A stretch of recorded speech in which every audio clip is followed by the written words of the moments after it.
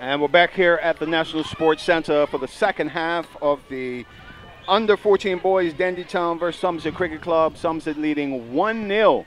And started off with a kick to the goalkeeper. That was an unusual start to the game. Yeah, it's going to take a lot to beat Mendes from that range. You know, he's quite comfortable. He's got good handling skills. Jaden Mendes there. Comes from a pedigree of goalkeepers with his day at being Porky Mendes.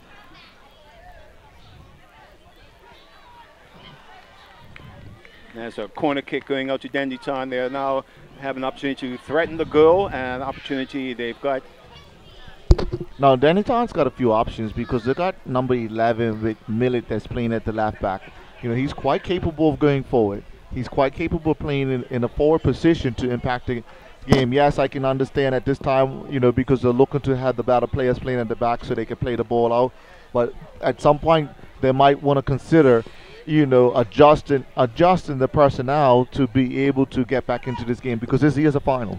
Yes, it is. And the purpose of this final is to win. And Jose is on it. This could be trouble. And this could be trouble. He still gets there. And good defending. Good defending. Two of them get there. But again, a little bubbly winger. He's working. And Dandytown need to get the ball out of the backfield right now. Number 11 passes the ball up to the wing. Number 23 tried to go around his men. Still found the player. Number 14. 23 got the ball again going inside and cleared away. So Dandytown has a different look for themselves going into the second half and definitely trying to get the ball up the field a lot quicker. Here's an opportunity. And behind the player, frustrated with himself that again, that same move from him trying to do two things at once between two minds. I bring that as an example. I played golf the other day and it was a similar situation. In my backswing, I had one decision to make, but on my downswing, I changed my mind. So the ball decided to do the very opposite of what I intended. So that was a perfect example of being between two minds when you're trying to make a play. Hey, but at least in football, you could blame somebody else. In golf, you just can't blame anybody else. I couldn't even blame my clubs. It was me. It was me for sure. But that's what it comes to. Like I said, in football, when you're making that decision, you've got to be able to see the vision before the ball comes to you and execute as it arrives. Long ball forward, collected cleanly by the Somerset goalkeeper. Looking for an outlet, and he rolls the ball out to his right winger, carrying the ball down the field, looking in the middle, pass the ball up front. Again, man on. Tigo chases and puts the pressure on Martin there. Martin just clears the danger. Dandytown's going to need to change something. They're going to need to change something to get that South back in there because they haven't threatened Somerset's goal. Somerset's just comfortable at this time. They're very comfortable.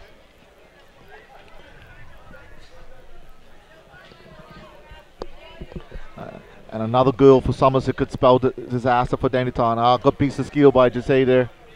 No one in the middle for that cross in. But number 11, he's very quick. Jose is all over the field. Yeah. He's bubbling. Still at it. Down. And I actually, that moment right there, I liked about number 11. He went down in a little pain, but immediately got back up. Didn't look for a foul. He's a tough boy. That number 11, he's a tough boy. Yeah. He likes this game. Yeah, he's got a little ginger on that right ankle at the present moment, but it looks like he's just going to get right back into it, and he's in. He's there, looking for it. Dribbling his way through, he tried. As you saw, it's 4 against 2, but when you can dominate the ball, when you can control the ball, you can eliminate people when you've got body language on the ball. Dandytown had 4 defenders around 2, and he was still able to get his shot off to get a corner. That's the pleasures of mastering this ball. And that's the thing that we need to allow our 8-year-olds to do, our 6-year-olds to do, our 3-year-olds to do, master the ball. You know, you go to Pee-wee games where you got 4-year-olds, you see coaches tell them pass. Get it up the field. Let that kid master that ball. Yep. Good cross in the middle. Oh, he tried that one-time move, came back to him. He's got the opportunity again. Oh, no, he didn't. He'll be Yes, disappointed in he is himself. disappointed in that. He just swung at that wall, hit it on the outside of his foot. He'll be definitely disappointed in himself. Again, these are the good positions that these kids are getting in, and they need to make these good positions count. Long ball up the field by the goalkeeper of Dandytown, trying to get there. Good header, and just headed it out for a goal kick, coming back the opposite direction. Dandytown seems to be going away from there, moving the ball on the back. They're looking to get it forward immediately now. Yeah, I don't know how effective they're going to be because Somerset is well marshaled by Dylan back there. Richardson, he's quite used to covering again. Just they are taking up good positions. Number 11 for Somerset, taking up good positions, playing on the shoulders of other defenders. They can't track him. Up, too bad, too much in front of him, but good idea. They are definitely executing their plan, Somerset. Dandytown is being put in a position where they're chasing the goal. Just as I suggested, Millett is now going forward. He's quite capable of being forward. He's quite capable of impacting the game from that position. So now he's going forward. Seems to be a little tussle going in at the goal mouth between those two players. Yep. Referee needs to keep an eye on that. It can turn. And immediately Millett's in there. But again, safe hands of Easy there. They call him Easy. He's a big Easy there. He's got a name that is so hard for me to pronounce. Well, we know him as Jacob, so we can say his first name. Good try, good save, good strike. Again, Somerset is executing their plan. They're keeping their shape, and their striker, number 11, is getting in position. And while everyone's watching him, the backup striker of Jose Butterfield, who's been playing on the left side, is coming into the middle and taking strike on goal. Again, he's put the ball on. Good ball control. He's been able to get it back. And he's there. Quick and nippish. Outside, out wide. He stopped. Get that ball in the middle. All right, good hands, good hands. And they're there again. Somerset is attacking Dandytown's goal. Game's coming alive now, isn't it? It certainly is. It's starting to come alive. Millett's got on the ball and attacking there. Millett's on it. Again, he's immediately commanding respect because of his technical skills. Ball up. Looking for it on the inside. This is dangerous. It could be. Oh, he needs a left foot there. There you go, he does. But he's found it again. He needs a left foot there. He definitely needs a left foot. He had that left side open 2 times, but chose to go into his right, which is his stronger foot, his dominant foot. But if he was able to put it on his left foot, he could shift the ball away from where the pressure was. Yep. And he could strike it. So it's important that he's able to do that.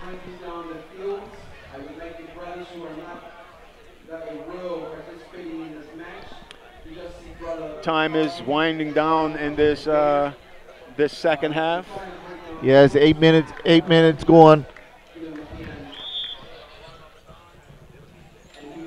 And ball will be called back for the goal kick as Somerset is making a change. This is going to change the dynamics of the game a lot. Somerset's withdrawn. You know, I only can think that he's got a injury problem that he can't overcome.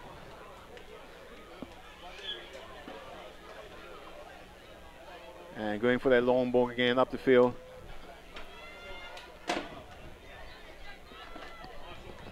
And throw in. So Dandytown now in the Somerset half of the field, looking to threaten that goal with this throw in. They're going to want to get the ball into Millett's feet a lot more in good areas.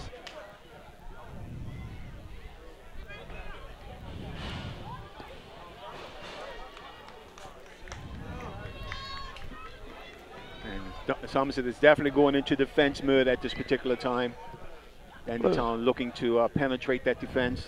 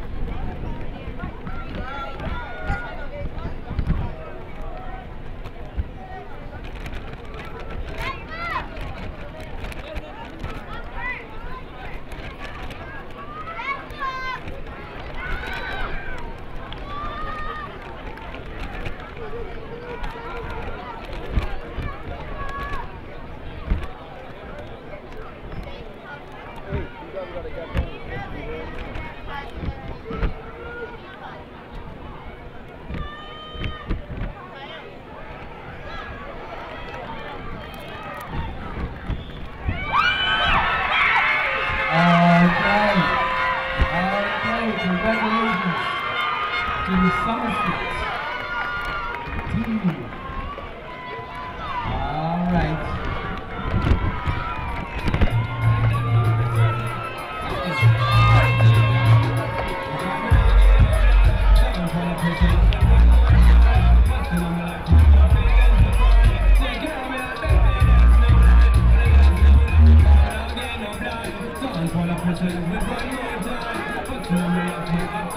Congratulations to the Somerset Reds, champions, Kappa class.